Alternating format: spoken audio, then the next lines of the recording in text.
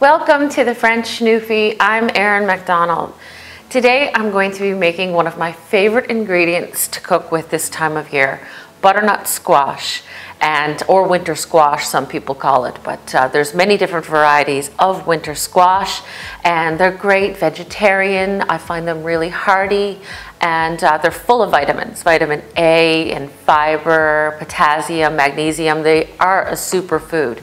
Again, another reason why I like to cook with them this time of year. So I just have one to show you. This is an acorn squash, and it's really beautiful and nutty. I really like the flavors of the acorn. I'm not going to be using the acorn for this recipe today, but I did have a half because I have quite a few always in my refrigerator. So I'm not going to use this one, but this one is a beautiful acorn. And then we have the lovely butternut squash. And I think this is probably one of people's most favorite and popular for butternut squash soup. And there's all kinds of recipes. So if you're ever stuck, just Google that. I am going to show you how to cut, and I have one in the oven already done. So just a quick little recipe for you. And sometimes when you're not used to working with ingredients, you just walk by them in the grocery store. So it's not intimidating. This is the butternut squash. So pick one up, and if it's heavy, it's a good sign. It's ripe. There's no soft spots. Make sure that there's no brown spots, anything like that. And all I've done is I've washed it so that way there's no waxy or no dirt on it. And you want to be very careful when you're cutting this because it is quite dense. So make sure that your board is secure and you have a very sharp knife. So I'm going to cut it for you. And this is the top, obviously, and this is the bottom. And some people like to cut off the top, but I don't. I keep it on for appearances, but that's entirely up to you. So I'm going to start at the bottom, and you want to go pick your middle, the center, as well you can. And just be careful with your knife because, like I said, it's really dense. So just go down through it, watch your fingers. It's not a race. And try to go through to the other side and slice down. I don't know if you've had rutabaga or turnips, if you've ever done that. It's very similar in the texture when you're cutting it raw. So you do got to use a little bit of muscle, but that's fine. And then go down all the way again, right through the head. And then it starts to split kind of naturally on its own. So again, just go down all the way, and then keep it careful, moving the way all the way down until it comes open, just like that. There you go. And look at that, it's beautiful. It's so nice. It reminds me of pumpkin. There's something about squash. It's just really autumny. So I love this, and it smells beautiful. So now, as you can see, there's its own natural cavity, and we need to get those seeds out and the pulp. It's a little bit stringy and loose. And so what I like to do to loosen it up first is to take a little paring knife, just kind of loosen the edges like that. And you can also like take a little bit extra out to make the cavity a little bit deeper if you want. So that way you can fit more stuffing and goodies inside. And if you didn't want to stuff it, you can just have this beautiful butternut squash as is, roasted of course. So that's what you would do, kind of loosen it up.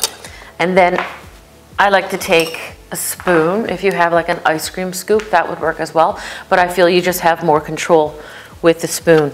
So you just do what you would do with a pumpkin. If you've ever carved a pumpkin, just around until all the seeds come out. Loosen it up a little bit. And you can keep those seeds as well and roast them up if you want. Great crunch, great texture, and yeah, they're great for a little snack. So I have my garbage here. I'm just gonna get rid of that. It's done. It's ready to be roasted. My oven is already preheated at 400 degrees Fahrenheit. So it does take a little bit of time.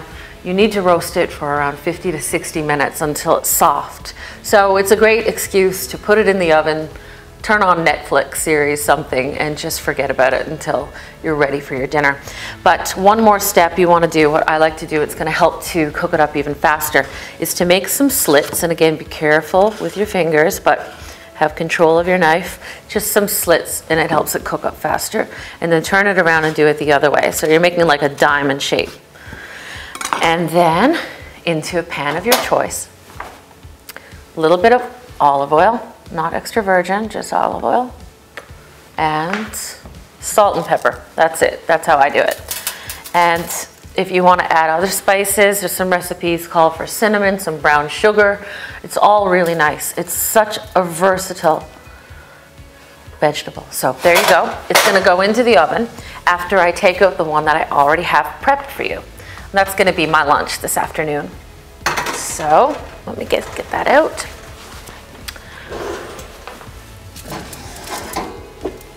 There we go. It's beautiful. It's so pretty. And it did take an hour, so that's what I needed. You just keep an eye on it. Come back after around 50 minutes. And also you'll be able to smell this all through your house. So once you start smelling it, you might just want to check on it every once in a while.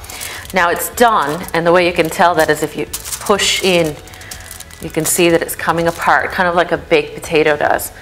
And so you can also put your knife. If your knife goes down through, it's done. It's gone right through to the other side. But I have a stuffing for it, and you can stuff it with whatever you like, but again, I'm sticking to a vegetarian theme today, and actually Mexican, so I want to do a nice Mexican filling. Let me just get a fork.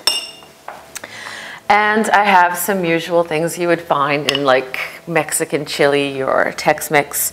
Some kidney beans, red kidney beans that I drained, and there you go, washed and drained. Some chickpeas, really nice. This is really full of fiber, this dish, and it's really, really tasty. Some corn, and again, we're going with a little Mexican theme. So you can see I got like nice little colors going on there. Some corn. And this cavity is not too big, so I'm not gonna fill it up too much. I do have some rice. This is a cheap, just a store-bought rice in the packs that you can get. And it says 2 minutes on high heat. Now this squash is gonna go back in until the cheese is melty and the ingredients are warmed. So I'm not even putting it in the microwave for those 2 minutes because it's gonna warm through, obviously, for those 10 minutes that it's in the oven. So a little bit of rice. Oh, that came up pretty fast. I have a lot. And let's see, a little bit of salsa, some nice tomato flavor going on. It's also gonna moisturize everything inside. And some Tex Mex and Mexican flavor. Some of that seasoning that you can find, you can get the packet, so it's a little bit of a corner cutter for you instead of making your own. If you want to make your own, there's tons of recipes for your own seasoning. So like that, mix it all up so that all of that nice Mexican flavor seasoning. I'm going to add a little bit of salt. I'm going to add a little bit of pepper. And of course, you know me, I gotta have some heat. So I'm going in with a Chipotle Tabasco, a couple of drops of that. And I'm also using a garlic chili sauce, so I'm going in with extra heat because this is for my lunch. If you don't like the heat, leave it out. And I almost forgot my scallion. So I do like to have a little bit of crunch, and that's where I'm gonna get it from, is this nice green scallion. There we go. Okay, there we go. Perfect. And now we're getting ready to stuff it. So my oven is still going. I'm going to put it back in for another 10 minutes after I get this filling in, just so that it warms through and that the cheese gets melted. Mix it up really, really well. You can see all those red kidney beans. You can see the scallions, the corn. This is really, really yummy. And with all those spices, it's really going to warm me up this evening or this afternoon. There we go. These, what I like to do if I'm making it for 1 or 2 people, obviously I have this left over, but if you're making it for 2 people, then I like to serve it for Keith and I 1 each. And that's our meal right there. And it's quite filling, you know, you eat the whole thing, but it's really healthy and filling. And yeah, I would say for kids, maybe half of this would be perfect for them. There you go. Now, into the oven. It's going to go for another 10 minutes, and you're going to see how ooey and gooey and delicious this butternut squash is when it comes out.